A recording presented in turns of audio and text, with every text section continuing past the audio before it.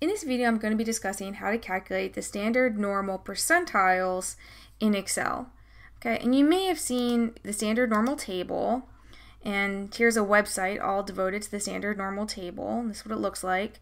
And when you're trying to find percentiles, you look in the center for the probability that you want, then you look out to the z-values. It's a little complicated. Actually, I think it's overcomplicated and it's outdated. Nowadays, we have really great calculators like Excel that can do this a lot quicker and easier for us. So let's talk about how to do it. So let's let z be the standard normal random variable, which remember that just means that z is distributed with a mean 0 and standard deviation 1. That's what standard normal means. Okay. So first, let's find the 90th percentile of the z distribution. Okay, so here's my z distribution centered on 0, and the 90th percentile is some value, some z value. I don't know. What is that z value? That's the 90th percentile. There's 90% of the distribution is less than whatever that z value is. Okay, sometimes you'll see it written as a k value, right? So some value we don't know where 90% is less than that number. Okay, percentile in general means the percentage that's less than. Okay, all right, so I can calculate this in Excel. Let's go to Excel. What I'm going to type in is equal norm.s. The s means the standard normal, and I'm going to write inverse, INV. Okay, open parentheses, and the only thing I need to tell it is the probability. So the probability is always going to be the probability to the left. So 0.9. Close parentheses, enter, there you go, that's the answer, 1.28. It also gives me the answer with a lot more decimals than the table would give me, because the table only goes to 2 decimal places. So another reason why it's better than the table. Alright, so 1.28. That's my answer. So this k value is 1.28. In other words, the probability that z is less than 1.28 is that 0.9. All right, so that's my answer, 1.28. All right, moving on, find the 10th percentile of the z distribution. So here's my z distribution once again, 0 right there. Now 10th percentile, I know that's going to be somewhere over to the left because it's less than half, right? This is half, 0.5, right? Halfway, because this is a symmetric distribution centered on 0.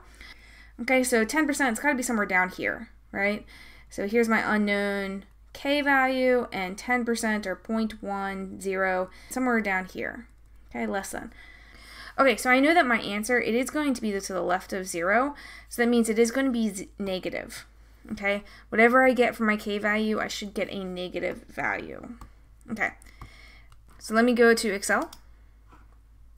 I'm going to type in equals norm.s.inv. Okay, and open parentheses, and the probability I'm giving it is 0.10. Close parentheses, press enter, negative 1.28. So this k value is negative 1.28. Isn't that interesting? That the 10th percentile is negative 1.28, and the 90th percentile is positive 1.28. Okay, what's going on here? Basically, I have a symmetric distribution, right? And if 90% is on this side, then 10% is on this side. And if 10% is on this side, then 90% is on that side, right? So it makes sense that these are the same number, just different signs. Positive and negative because they are on opposite sides of 0, but the same percentage on either side of the number, 10 and 90, and 90 and 10. Okay.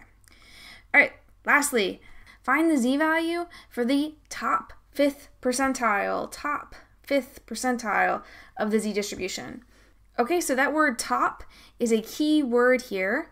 Okay, so instead of, in general, when we say percentile, we mean bottom 90th percentile, bottom 10th percentile. We don't use the word bottom because percentile in general just means the area to the left of whatever value that percentile value is.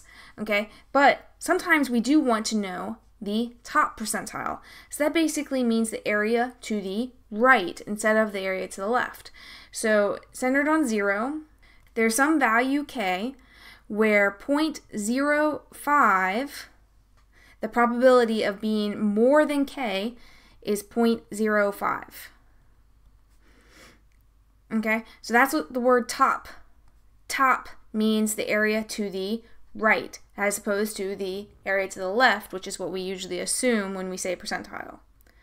Okay, so how do I figure this out? All right, well, if I go into Excel, it's going to require that I give it the area to the left, not the area to the right. So what is the area to the left? Well, the total area is 1, right? So the area back here must be 1 minus 0.05. 1 minus 0.05 is 0.95, okay? So this area back here is 0.95, and that's what I need to give Excel. So let me go to Excel, type equal norm.s.inverse, and let's ask 0.95. 1.64. All right, so this value of k is 1.64. The top 5th percentile of the z-distribution is 1.64. And actually, that is the same thing as the 95th percentile. Is exactly the same thing as the top 5th percentile.